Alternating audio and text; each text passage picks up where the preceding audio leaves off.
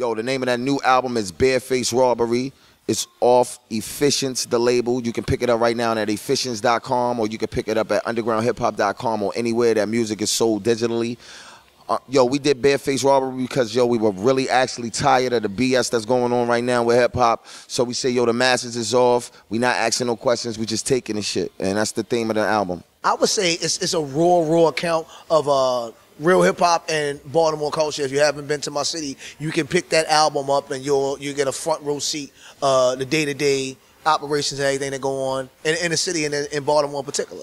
We got like 5, 6 different producers on this album that helped us with this. And the way that we put those producers together and merged them together, you wouldn't be able to tell that it's 6 producers that did this album. Nothing is different from any other Dirt Platoon album. We're giving you the same that we always give you, but it's just new, something fresher, you know, so it's a refreshed Dirt Platoon. The times that we're in right now, a lot of people are more self-conscious and aware of the circumstances that's going on in society right now. So I think this album really hits home. A lot of people are more socially and consciously more aware at this moment in time. Well, I think they'll really, really understand that, yo, this is a fucking classic album. Bareface Robbery, front to back.